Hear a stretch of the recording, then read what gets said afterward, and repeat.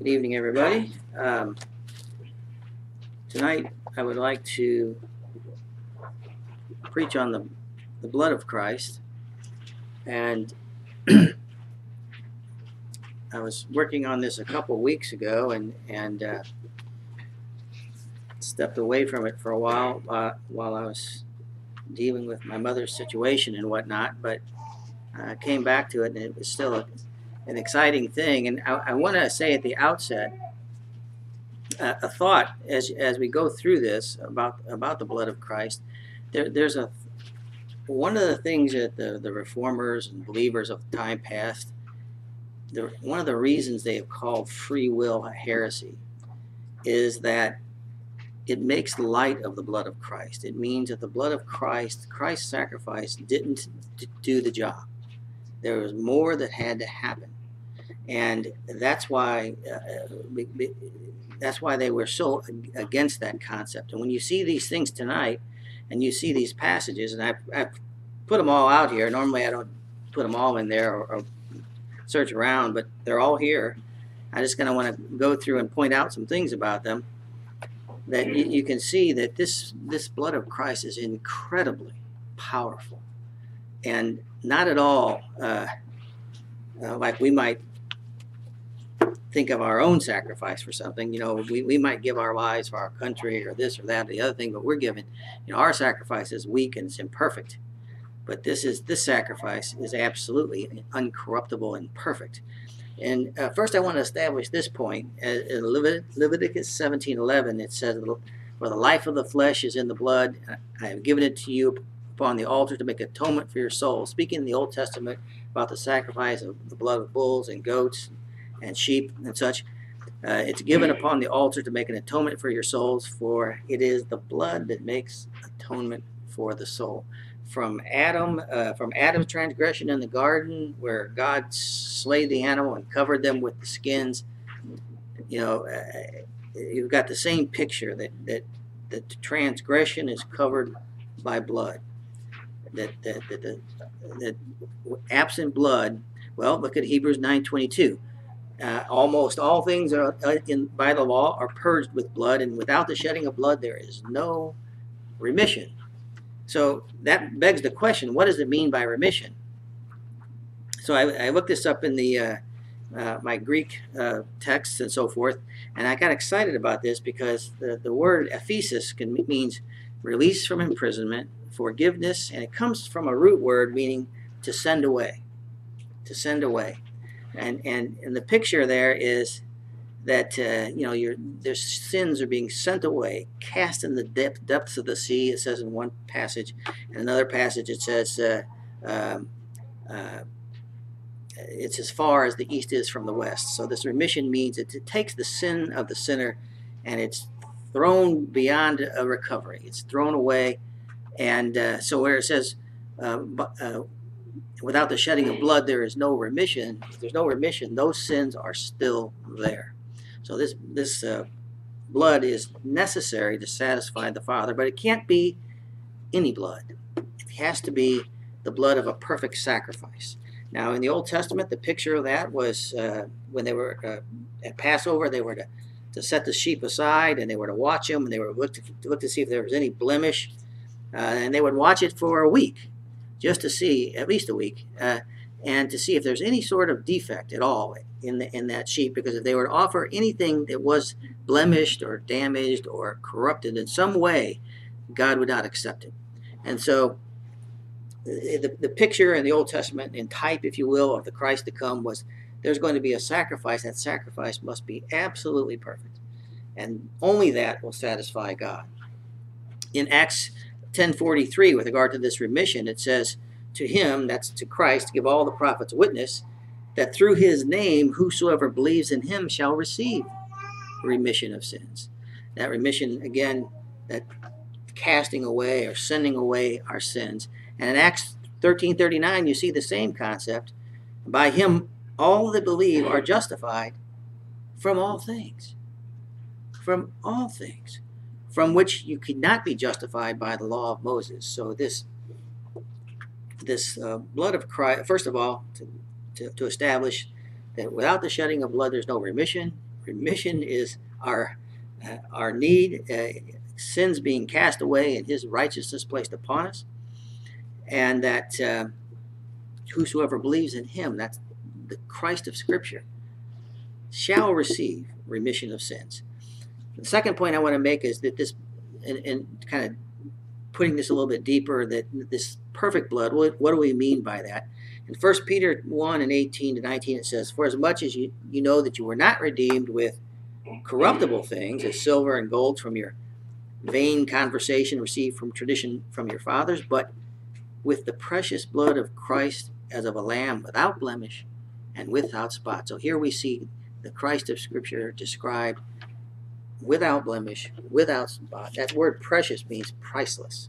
There's nothing, you cannot attain this. You know, there's nothing in the world that, you know, that we could give in exchange for this. It's priceless.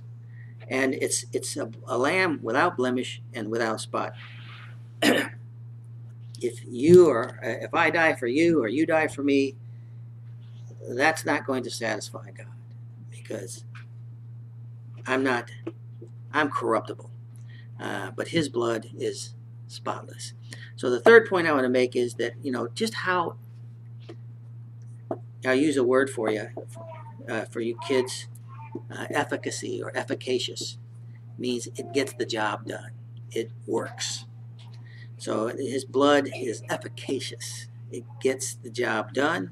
It justifies, cleanses, and redeems. Take a look at these verses. In Acts 2:20-28, it says, this was Paul speaking to the disciples of the churches at that time. He said, "Take heed to yourselves and to all the flock, over which the Holy Ghost has made you overseers, to feed the church of God, which he purchased with his own blood." So first of all, I want to establish, what has this blood done? Number one, that blood has purchased believers.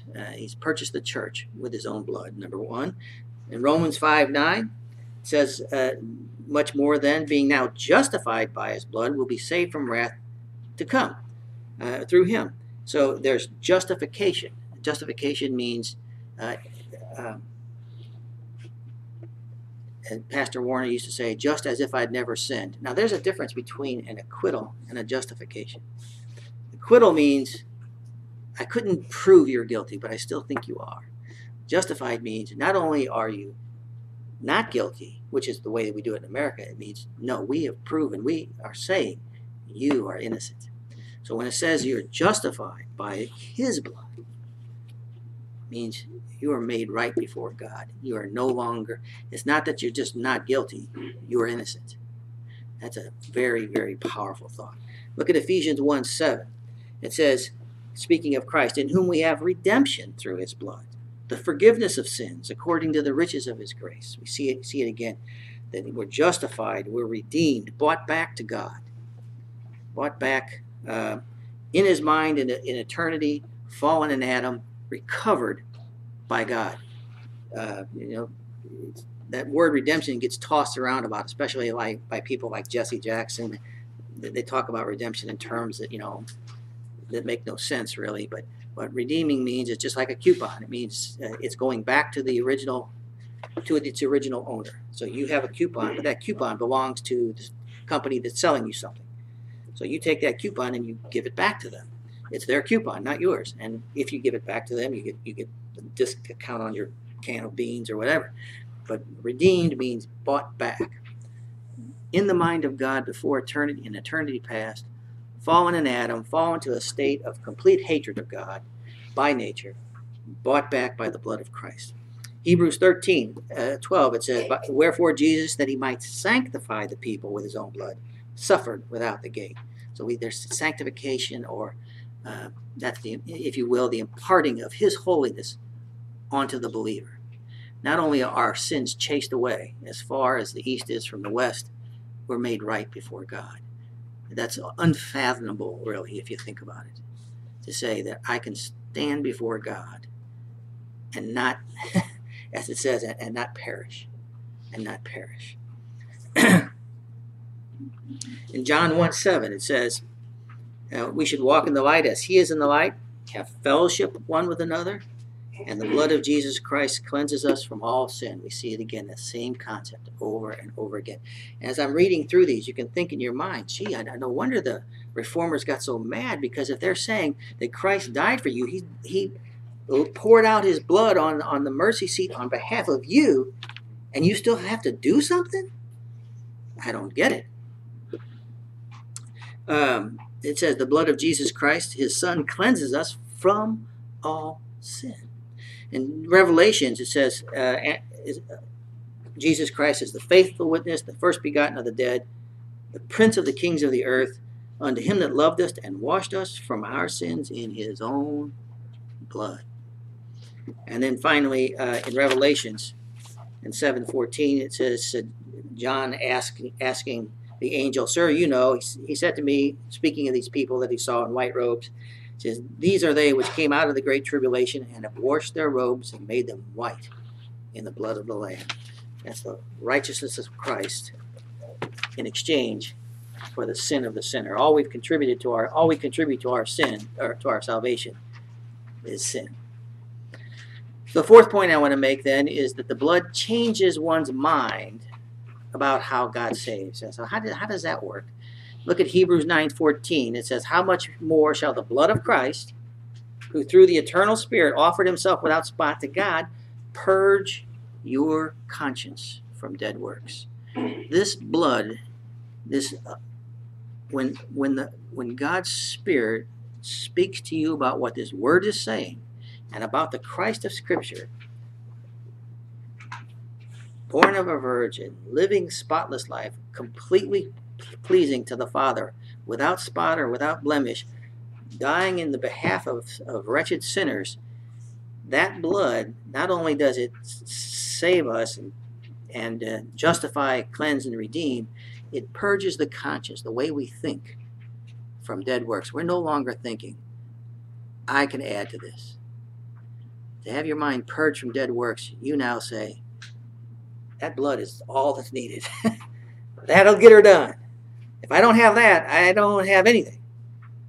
I don't. But that's the work of Christ and the Spirit of God inside the believer, to understand that blood was altogether efficacious. It got the job done. And in your mind, you'll never think